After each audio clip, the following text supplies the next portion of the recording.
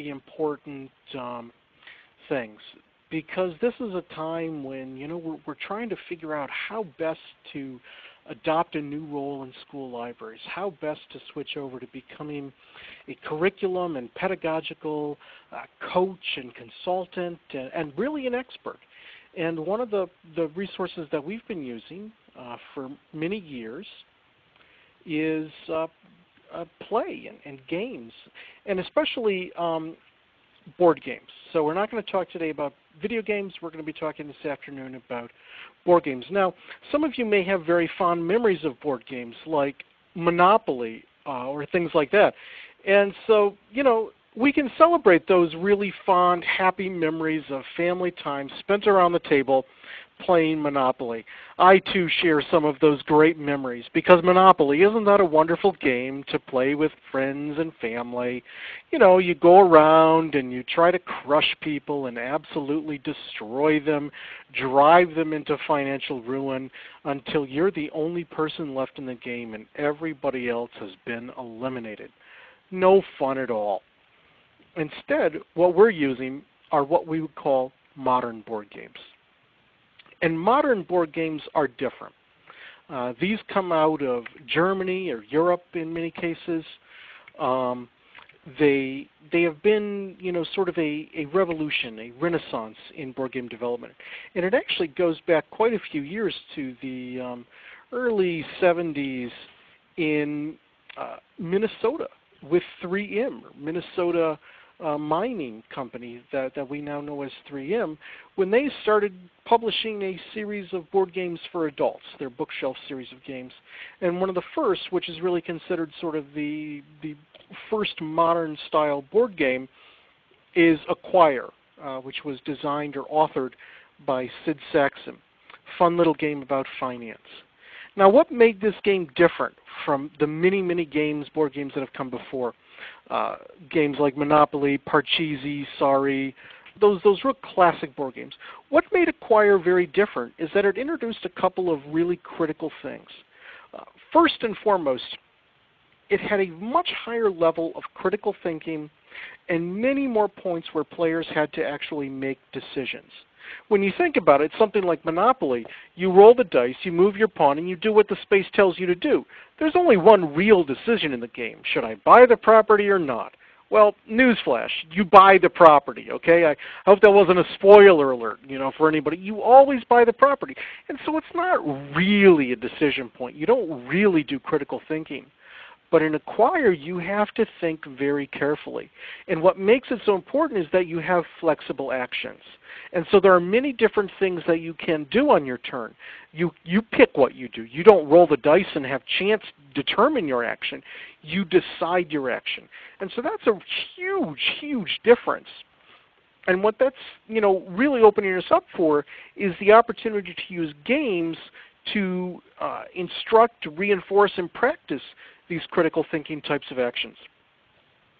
Another key difference with Acquire is, unlike Monopoly, which is an eliminationist style game where you play and players are slowly eliminated throughout the game, Acquire in most other modern board games are, they tend to more often be non-eliminationist.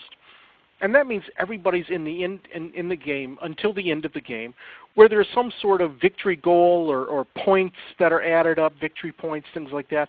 And so usually there's an accounting to find a winner or winners at the end of the game, but players aren't eliminated as much during the game.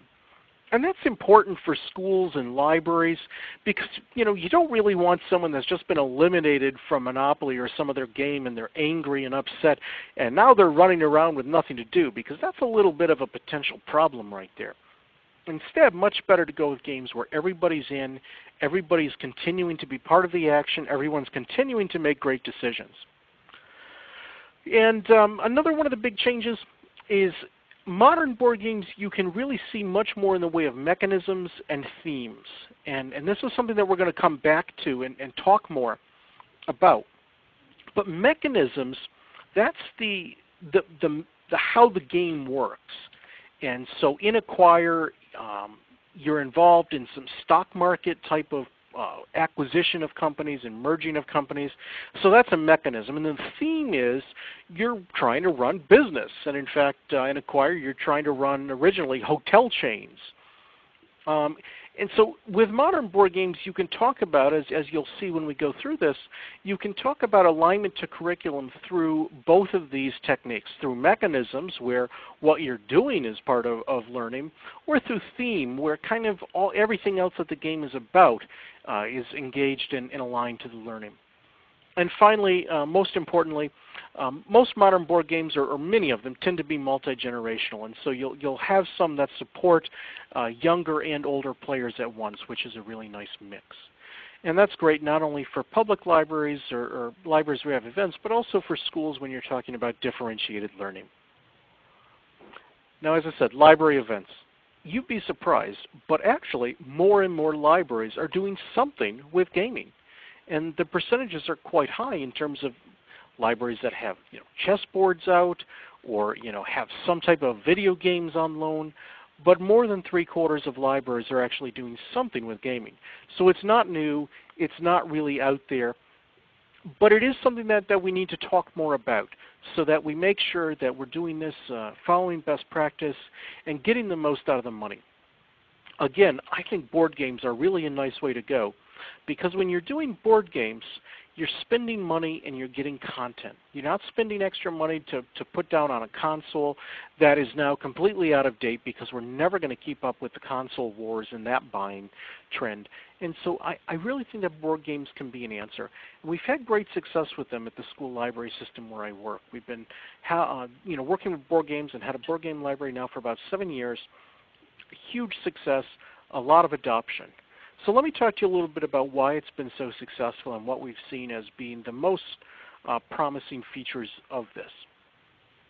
Well, my favorite game to kick this off, the one that I really love almost the most, is called Max. This is from a Canadian company, Family Pastimes. And this is a cooperative game. And what that means is everybody is sitting around the table working together on the same team against the game board, or in this case against Max the cat. And we're trying to get our little woodland creatures in the backyard. There's a chipmunk and a mouse and a bird. We're trying to get them safely home to the big tree. But Max is the cat, and he likes to chase little animals. And if a cat catches the little animal, it might not go so well for the little animal. Kids are okay with this because, the circle of life and all that. They're very familiar with it. But it's a great game because kids have to learn to work together. And they have to learn to engage in this very social experience. And so it's really neat to go, down to 3 years old, and they can be involved in playing Max together because, they're not trying to compete. They're just really working together. And they do still have to make great decisions. Which animal to move when you can move 2 animals? When do you call Max back to the porch with a treat so he doesn't grab an animal? What are we going to do each turn? And there are other types of social experiences that we can use in schools and libraries to move this forward. And again, here's where board games can really shine. Because when you're playing a board game, you're sitting around a table with people, looking at people, interacting with people. And it is a very social experience.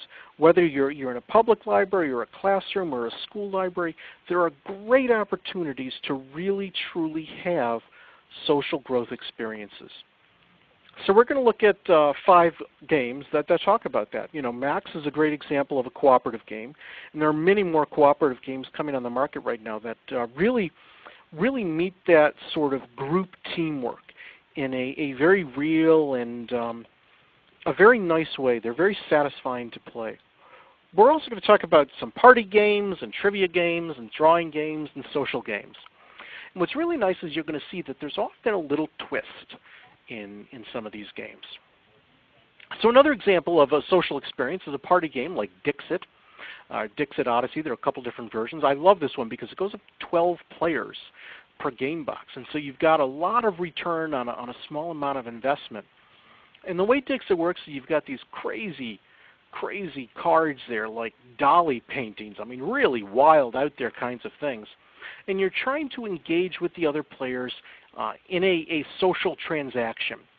And so you're going to pick a card and you're going to say something about the card, some phrase, some set of words that you hope other people will clue in on. So it's kind of like apples to apples, where you want some people to figure out which card you picked, but not everybody. And then all the other players are going to put out cards that they think might match that. And so it's a really neat way to start talking about social transactions and making connections with people. And you have to do a lot of critical thinking as well. I love Wits and Wagers. This is by North Star Games, and this is actually their family edition. The regular edition of Wits and Wagers is nice. It's a little more complicated, and it also involves a betting mechanism, a wagering mechanism, and they chose to make the board green felt. Now, some places green felt works okay. Coming up at American Library Association meeting in Las Vegas, there'll be quite a bit of green felt in gambling. But in school libraries, green felt is kind of a problem. And so we were really happy that North Star Games made a family edition that took out the green felt and just put in those big little figures that you see there, what are often called meeples. And they put those in to work instead. Now, Wits and Wagers, as I said, there's a little twist on it. And so this is a trivia game, but there's a twist. And modern board games have these wonderful little twists that make them special. And the twist in Wits and Wagers is you don't have to know the answer. It's okay if you don't know the answer to the trivia question that's being asked. You just have to think, I wonder which player might know the answer. So now we're going to try something that I've never done before, and I'm not actually sure that anybody has done this before. This might be a world first, as we're going to try and play a board game via conference call and chat. So I'm taking the first 4 answers that pop up in chat. How many miles of bookshelves are there in the Library of Congress? So if you think you have an answer, we have, all right, Jenny put in 5,210, a million miles.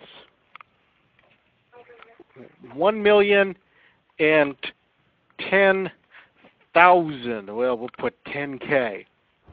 All right. 5,210, 1,000,000, 10K. Now, like so many kind of games, the goal here is to be the closest without going over on the number of miles of bookshelves in the Library of Congress. Closest without going over. So everybody make your picks. 5,210, 1,000,000, 10K. And the answer is 838, and so the correct answer is yellow 210. Beth, if I had a prize that I could give you over this conference call, I would send it your way, but instead you just get a silent cheer from the crowds. But the clue is, or the key is, everybody else who picked 210 as the answer would also score points. So you score a point for writing the correct answer, but everybody also can score points for putting their marker of their color on what they think the right answer is. And so like I said, the twist is you don't have to know the answer, but you have to look at these answers and you have to say, which of these sounds right? And so it's a great way to really start talking to kids about estimation and thinking about answers. And that kind of thing where the calculator tells you an answer, then you just write it down blindly because it's a calculator and it's always right. And if you don't ever stop to think and say, wait a second, there's no way that could be the answer. I must have hit a key wrong. That hit me, I remember, a lot of times in math. So great little game for teaching that. We also can do little tricks and maneuvers in drawing games. And so there's an example of a great drawing game called Telestrations, which works beautifully. Again, it goes up to 12 players, and so we've got a lot of people engaged around the table. Wits and Wagers goes up to 10 players for Wits and Wagers Family, but my goodness, I just did it a couple weeks ago with 30 students in a class, and we broke them into 6 teams. And so it certainly works beautifully as a team game, to break it up and do it. It's a lot of fun. Telestrations is this great mixture of telephone and illustrating, and so you're writing a word, and the next player draws the picture, and the next player guesses the word, and the next player draws the picture, and it passes around the table, with 8, 9, 10 players, and when it comes back, who knows what it's going to show up there because of, it's gone through 7, 8, 9 iterations of writing the word, guessing off the picture, and then drawing the picture from the word that was written down. I think the box does include some mechanism for scoring this, but we've never been able to stop laughing at the end of Telestrations long enough to care enough who might have won. And so that's kind of a great way to talk about a social experience. Now you can have slightly more serious experiences, like for example with the game The Resistance. And this is a neat little game that works very nicely for teens because it brings in this whole aspect of secretive and traitors and figuring out who's part of the team and who's a traitor. It's really neat. It's kind of, brings in that Hunger Games kind of thing, and Battlestar Galactica, and which is a wonderful board game, but it takes a couple hours. And here's The Resistance that takes 20 to 30 minutes, and so it's a lot shorter. It's that aspect of werewolf, but you don't have to have everybody talking in large groups. And so there's a lot of great ways that we can do this to create more social experiences. And those social experiences are really key. And Dr. Scott Nicholson, who is at the iSchool at Syracuse and does a lot of research on gaming and gamification in libraries, said this beautifully, that libraries, with gaming can engage people of different ages and backgrounds who may never meet in social settings elsewhere. And I think this is definitely true in school libraries as well. And my colleague and I, we've seen great examples of pulling out cooperative games, and all of a sudden, students that wouldn't otherwise interact, students from different cliques, the jocks and smart kids, and all those cliques that exist in the schools, but when they have to come together to beat the game, they work together, they talk, they interact. And they have to, because the games we're talking about are so incredibly engaging, so engaging that they really want to be part of the game. But to be part of the game, you have to interact socially. And this is, becoming a lost skill in this time of everybody looking down at their smartphones and everybody engaging more online than in person. And so we really think, board games are a way to bring that back. Plus, they're a heck of a lot of fun. And so they're a natural fit, as Dr. Nicholson says, a natural fit for libraries. So where could you start? Well, Dr. Nicholson recommends a great game called Blockus, and the video is not going to play, but you can look up a video review that he has of Blockus. And what I really love about it is he'll talk about Blockus, which is a game you can find at Target or anything like that. Just a fun little geometric shape game. It's a great game for libraries to bring out because it's what Scott and kind of calls a bait game, like chum in the water. And Blockus is really easy because it's got these pretty pieces and a board, and really there's only a couple of rules.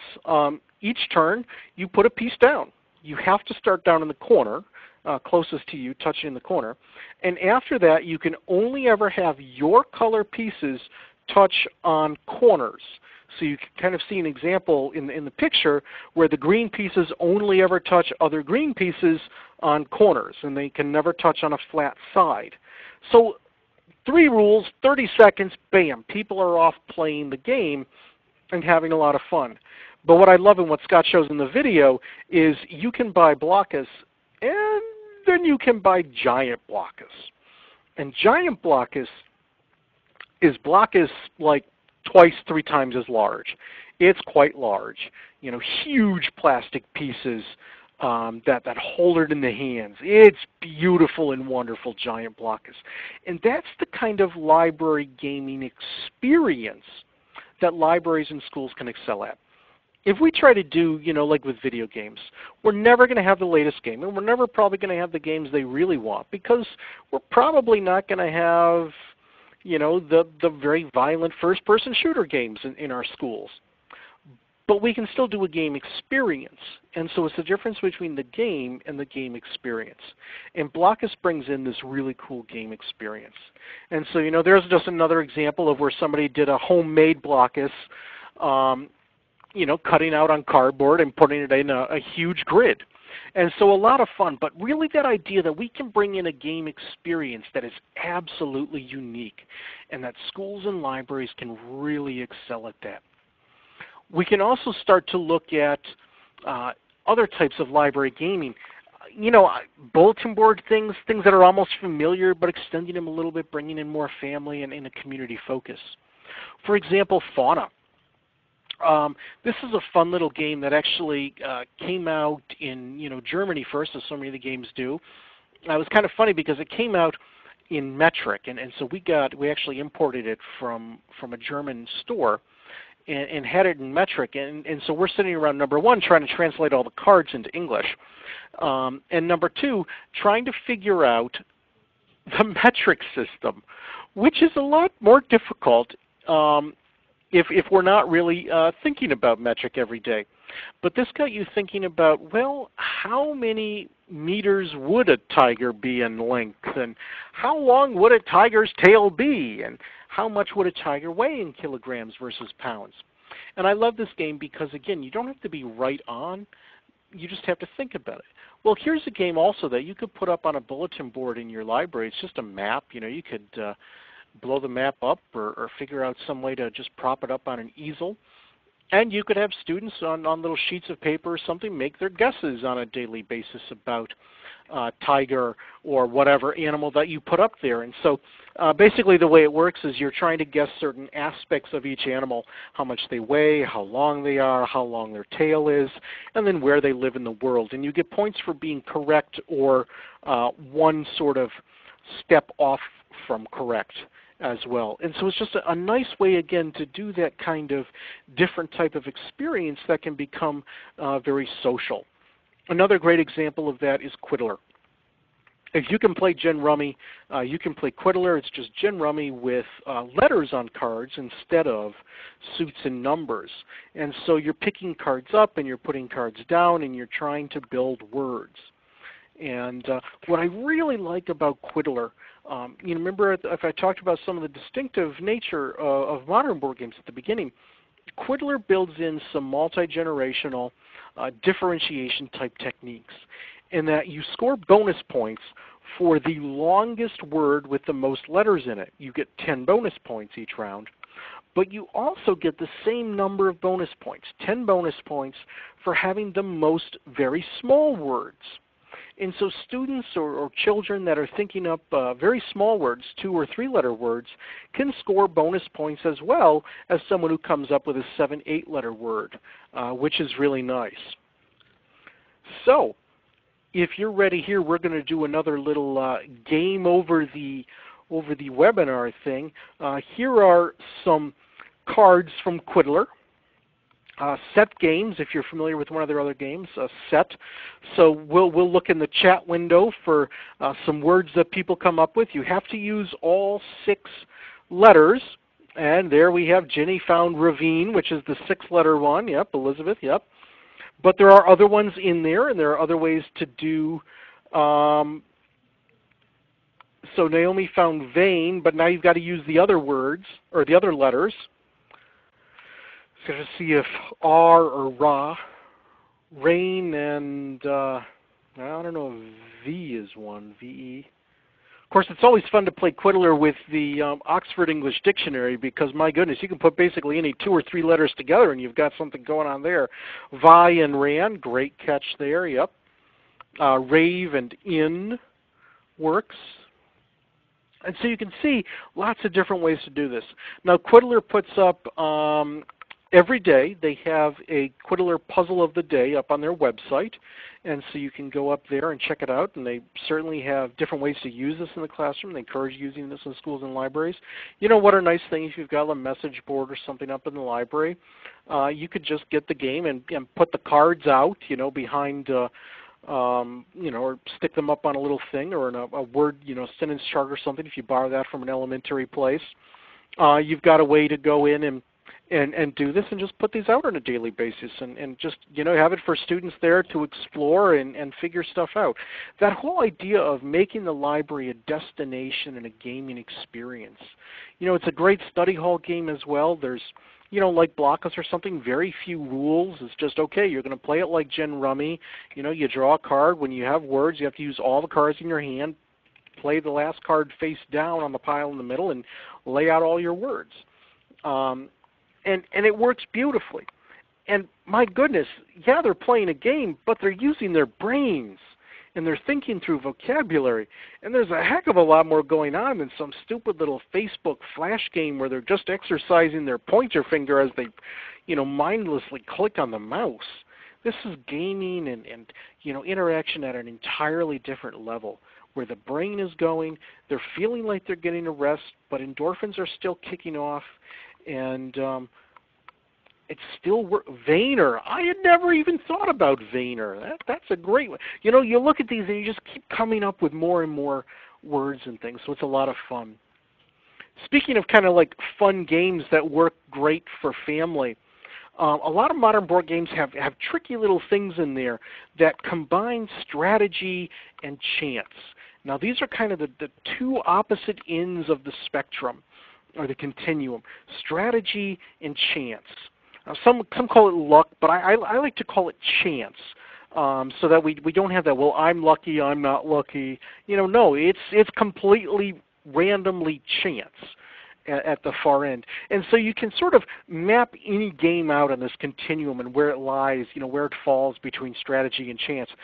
Chess, for example, 100% strategy.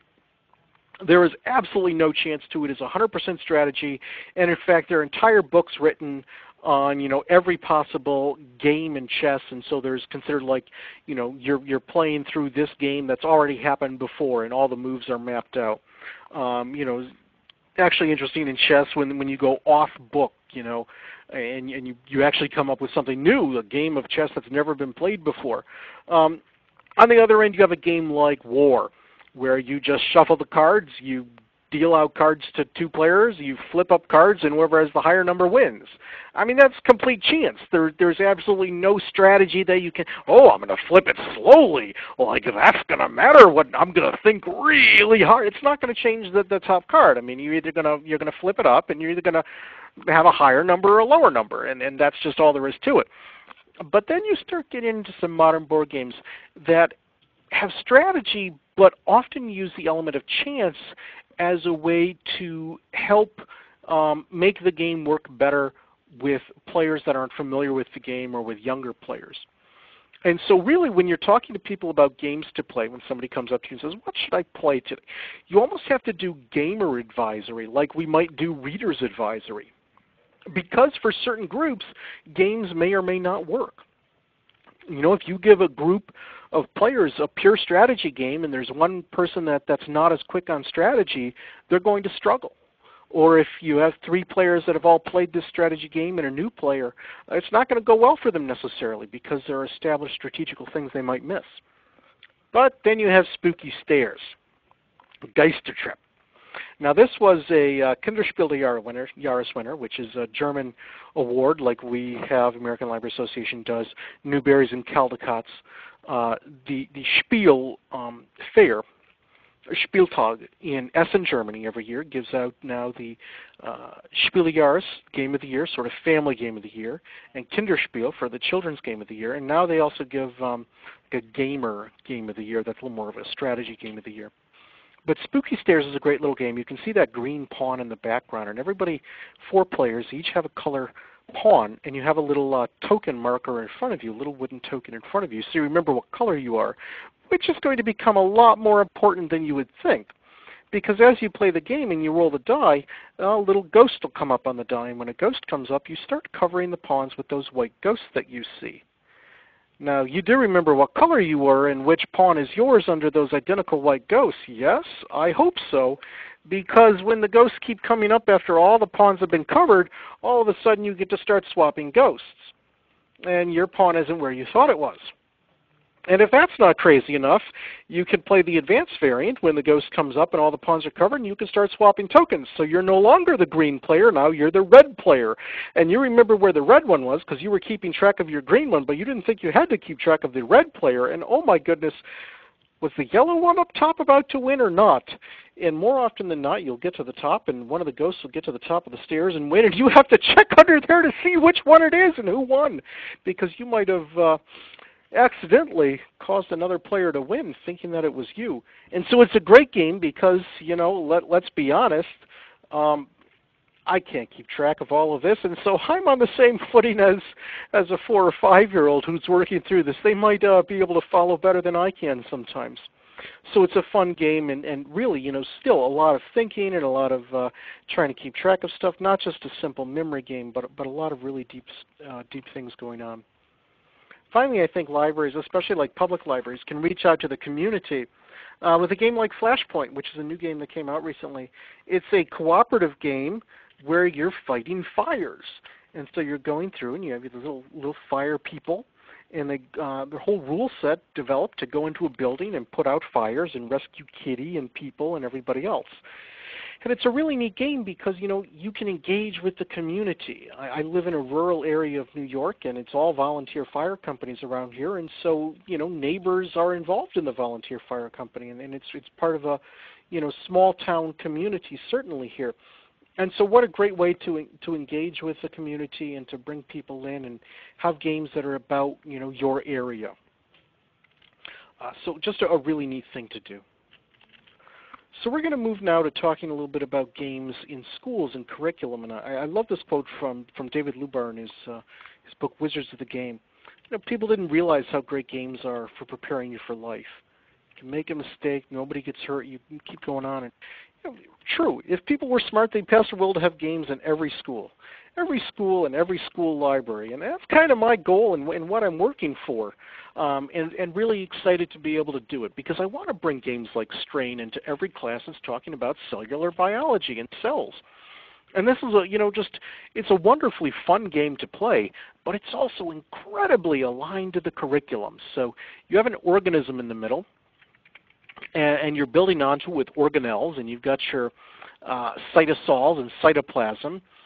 And notice you've got some cards there in the front of the picture, including your autophagocytosis, which you can look up on Wikipedia, and it's something. So now you've got this great curriculum-based game that's got cards in it that are actual terms in cellular biology. And so what a great way to say, okay, let's take these cards and pass them out, and here's your research assignment. Is this card accurate? Does this card do what you would expect it to do in the game based on what it actually is in real biology? And you can, really bring that in and bring the game in as a way to learn or reinforce that academic vocabulary that's so important as part of the Common Core. To bring in that close reading of the game, to say, why did they pick this card to do that? Why did they name it that? Why do they have this rule in the game? So think about, close reading of a board game as we might close read anything else. So just really exciting possibilities. So we've developed here in the school library system with our game library, we've developed 4 really important rules for purchasing games and looking at games. First, it has to be a real game. And Strain is a real game. It's gone through like 3 printings now. It's popular. People play Strain. Yes, it's a curriculum-aligned game, and it's very much aligned to the cellular process in biology, and we can do that. But first, it's a real game. It's not what you might call an educational game. You know those where you flick the spinner and then you do the worksheet it lands on. Doesn't work. Kids see right through that because our kids are gamers. Like every single one of them pretty much. They play games every day just about. They will see right through it if we try to give them some, worksheet disguised with a spinner or rolling some dice. We have to have real games that are really engaging and that deal with real content and real fun in play. And then we can align them to the standards. Then we can see what's going on with them. So another example here is Numbers League, designed by Chris Pallas, who's actually here near me in Rochester, New York. And Numbers League is a really neat game. You know, it's a fun game to play, but it's very much a math game. And so you end up doing a lot of math with this game while you have fun playing it. And so we use this one a lot, and it goes out quite a bit. Teachers love it. I had a third grade teacher, went down and worked with her with this game, and she called me the next day, and she was almost crying. I said, what's going on? And she said, my kids, in the afternoon we had free time, and they came back to me and they said, can we play some more math, please? The kids, the students were so engaged with this game that they wanted to go back and explore it more. And you're going to see here, it is definitely a math game. So in this game you have your superheroes. So on the left here we have a superhero made up by a head, a body, and legs that are different cards. These all happen to match, but normally they get all crazy mixed up and funny and silly. Now this superhero on the left is made up of 3, 3, 3. So this is a 3, 4, 5, 6, 7, 8, 9. So that's a 9. The middle one is -1, -1, -1, so it's a -3. And a -2, -2, -2, so it's a -6. So 9, -3, -6. And then we have some modifier weapons and tools up at the top. We have jetpacks that give +5 to a total for a superhero. We have a laser axe that is times -1, and I hope you're remembering your math, that when you times a negative number by a negative number, something weird happens. So we can use as many or as few superheroes as we need. We can put one tool per superhero only. So if we put the laser axe on somebody, only can go on one superhero, and each superhero only gets one tool. And we're trying to capture by hitting exactly on the number 17. So is there a way to combine these superheroes and tools to reach exactly the number 17? So let's see if anybody comes up with an answer in the chat window. We've got 3, 6, 9...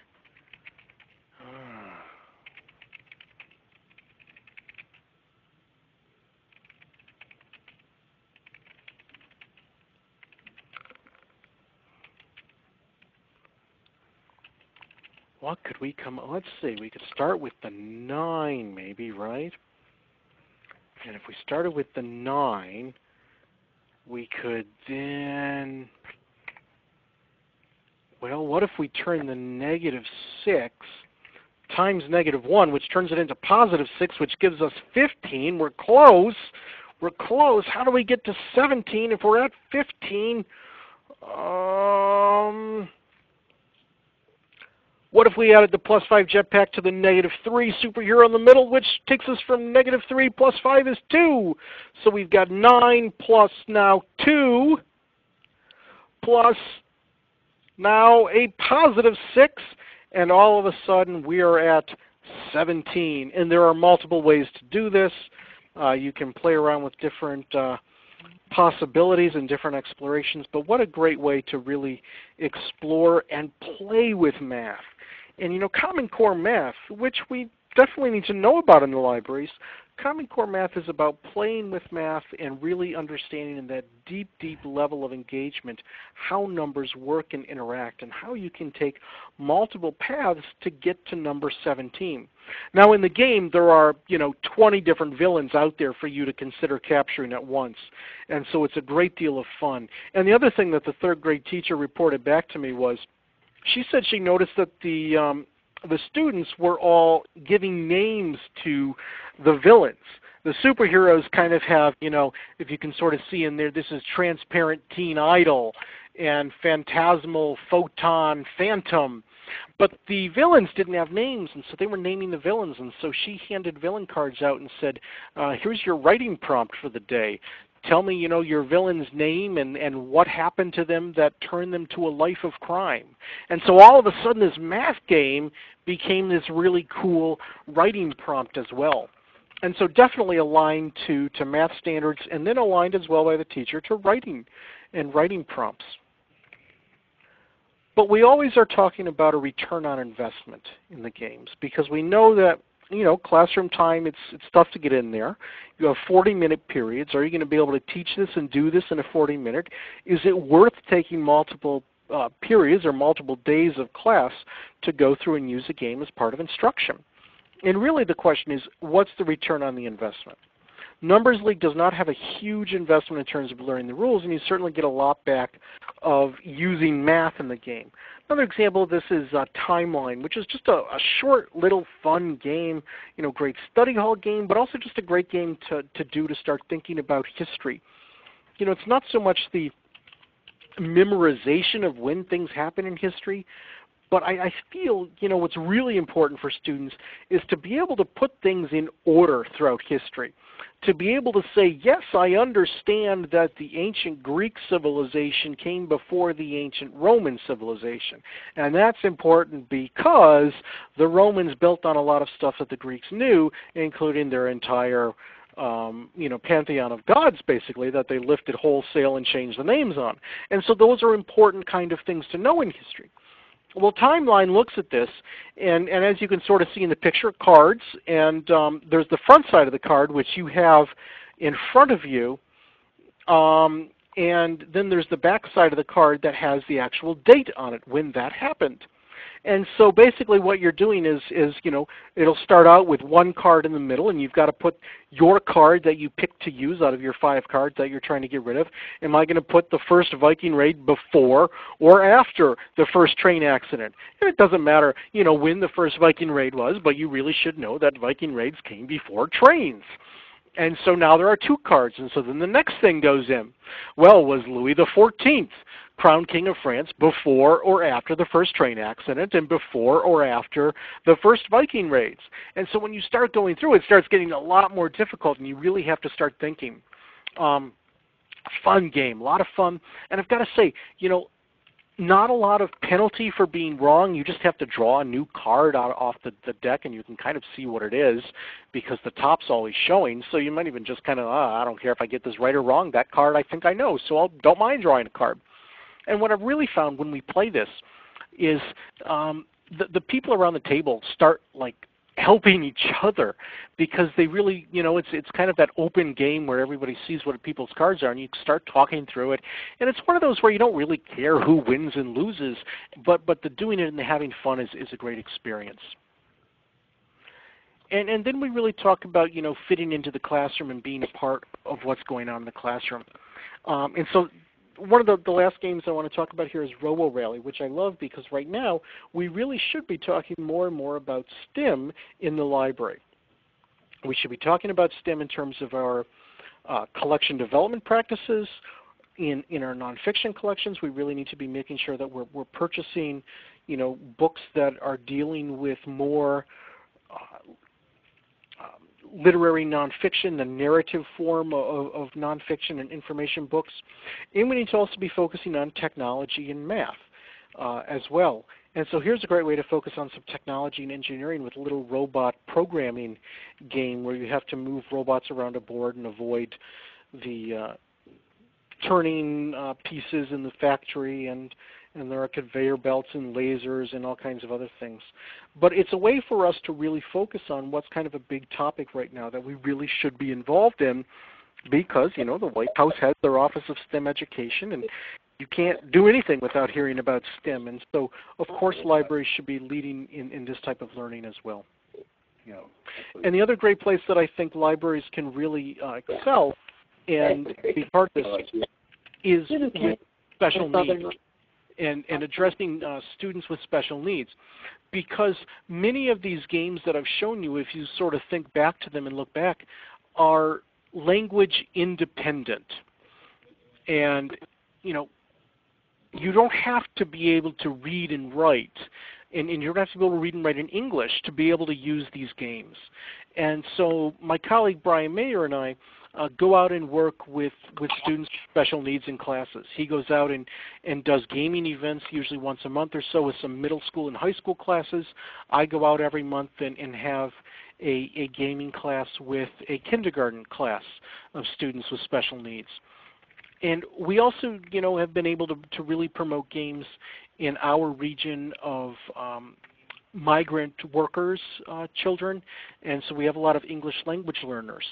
So often in our schools, anything that's seen as gifted and talented or enrichment, it's all based around reading and writing. And these games focus on critical thinking without that language dependence. For example, here's a game called Monza from a company known as Haba. And Haba's a German company, and beautiful, incredible, amazing baby toys, but also wonderful board games. And in Monza, you're rolling a whole bunch of dice and using the colors that come up to move your car around the racetrack by going from color to color.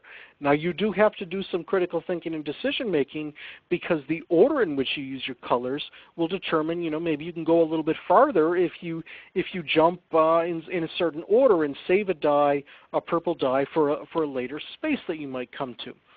And so we love being able to give these students true critical thinking experiences where they are thinking and making decisions and really working out and solving problems, but at an appropriate level and in a language independent way, so that maybe if they're struggling with language, that's not going to hold them back. We can still have them really exceed, and we can still assess their progress and assess their understanding in this language independent way. So if you're excited about what you heard, and if you want to get more information, where do you go? Well, Brian and I wrote a book called Libraries Got Game, published ALA Editions 2010. So in terms of the games mentioned, a lot of them are still in print, but some of them now unfortunately are out of print, but there's a lot of great stuff in there. We're hoping to come out with some more information soon. Scott Nicholson's book, Everyone Plays at the Library, definitely goes out a little bit more into public libraries and talking about gaming experiences there. You can see sort of the latest of what we're up to on our game website at gvlibraries.org, where we have all the games in our collection. We have a few hundred games in our collection that are cataloged. We have others that are in our collection but more as an archive because I'm pretty sure we are the largest library archive holding in a public sector sense of board games in the country, and so we've been trying to do an archival collection of the Spiel des Jahres and Kinderspiel des Jahres, and hopefully now maybe working out with the Strong National Museum of Play to co-host these archives of games. But you can see all of our games there. We've got the number of players, time it takes, grade level. We talk a little bit about what they're aligned to, things there.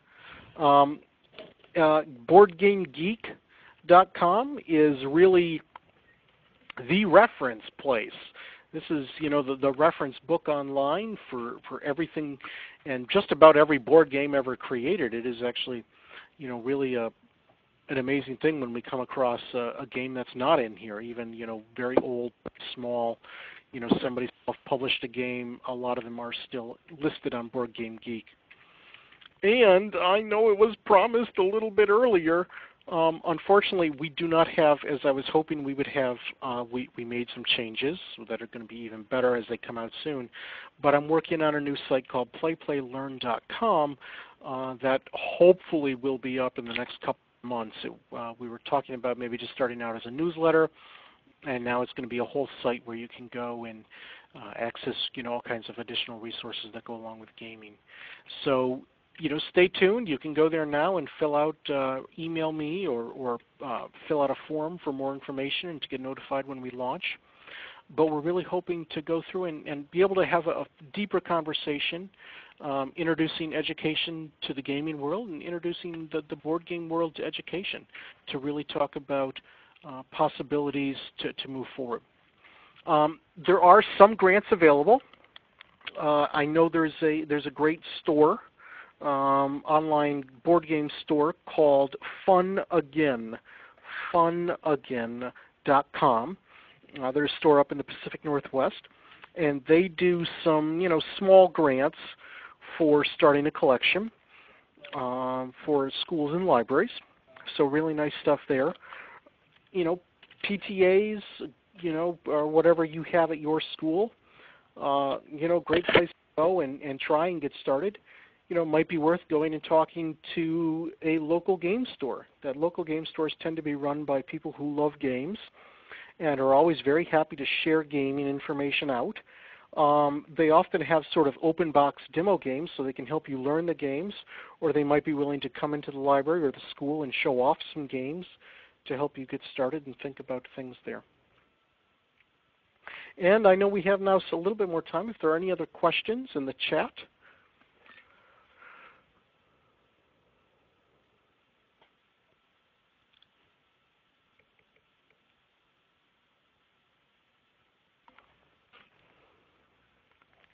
Or if there were any questions that came across on Twitter.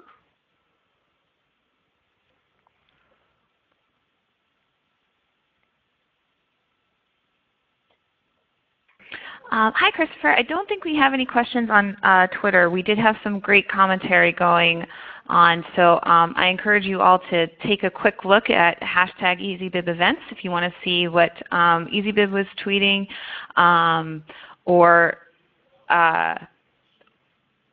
Naomi Bates was also tweeting using that hashtag. So again, if you want to check out some of the comments, you can use that hashtag EasyBibEvents. And if any of you have any follow-up questions for Christopher, you can feel free to email me and I will get those along to him.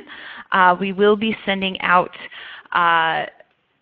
the recording of the webinar as well as the slide deck. So we'll be getting that to you as well. And I'm putting my email address in the chat box right here.